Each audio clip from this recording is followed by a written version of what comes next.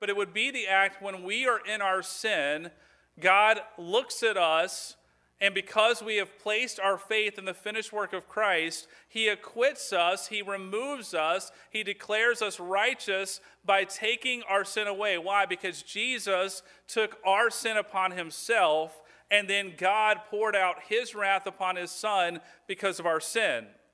But if that were just the final act, it would be incomplete. And that's why this word justification is a beautiful word, because it wasn't just that Jesus paid the price for our sin and then left us to fend for ourselves. But the Bible uses the word imputed. He placed into our account, he removed our sin and then placed into our account his righteousness.